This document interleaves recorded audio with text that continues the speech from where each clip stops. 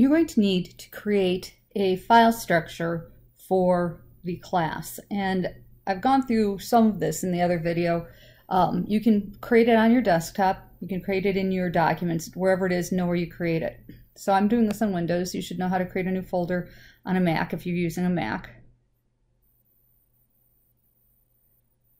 So we're going to create a new folder, and we're going to name it Web 105. You could do it with a hyphen, you could do it with an underscore. Please don't use capital letters. Please don't use spaces. It really causes problems on the web server. And then inside of Web 105, we're going to create some new folders. Each project that you create will get its own folder.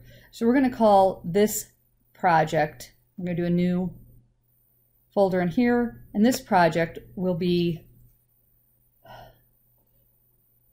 intro. And again, no spaces, no capitals. We're just going to call it intro. Inside each project, which will get its own name, we can then open that project, or we can open it, once we've got this project created, we can actually open it inside of Visual Studio Code. So I'm going to go to Visual Studio Code.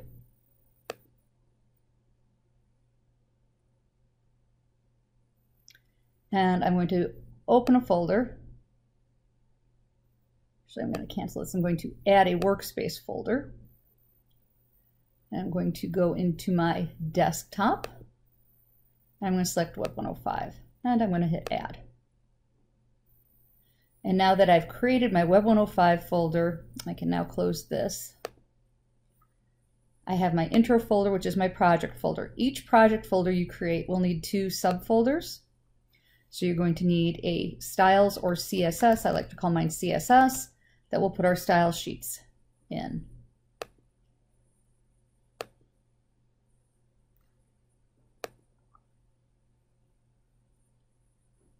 And I need another folder, and this is going to be images. And I need a file.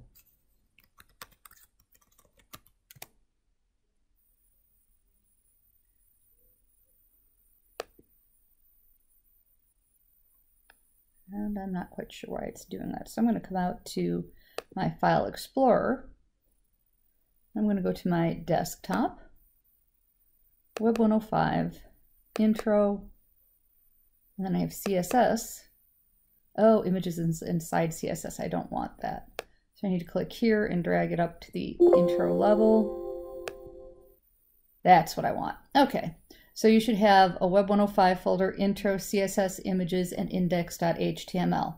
Now you're going to need to take a screenshot of this. There are multiple ways to do that. I like using the, there's various tools in Windows that are free. I'm going to use Snip and Sketch.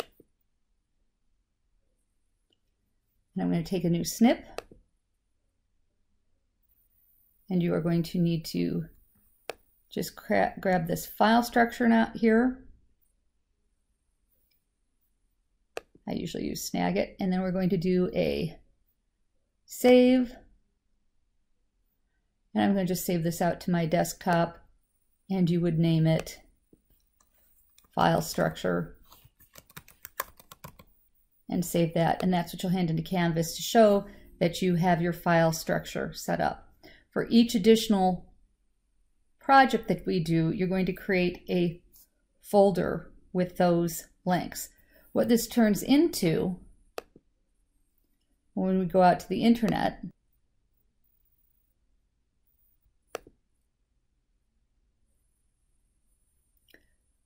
when you end up putting your files on the web server, this is what the web server will look like.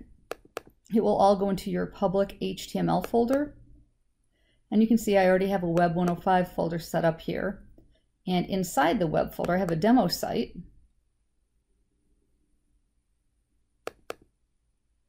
And it has my CSS, images, and pages, because if I get multiple pages, we'll have a third folder there. And then my index.html. And inside of each of these, I have at least one file. So that has my styles.css. In my images folder, I have multiple images. And in my pages folder, I have multiple pages. One of the things that people struggle with most is once you've uploaded it, how do you hand in your link? And the common thing that people try to do is hand in the link up here. And that's not what we actually want. So this is the page we need to find on the internet. And I can see that I'm in Web 105 Mary. That will tell you that you need to go to web105mary.mccdgm.net. So this will be your login address, which should be your Canvas address plus the semester and year. So like if I were doing it with my Canvas address, it would be mingle7 SP21 for spring of 21. And so when you go in to hand in the link, you'd go into the index page and then click on whatever folder you need. This would be the demo site folder. And you can see that it moves through each of the different pages. Each one has different images. And when you go to look at the code on any of the pages I've created, you can right click and choose View Page Source.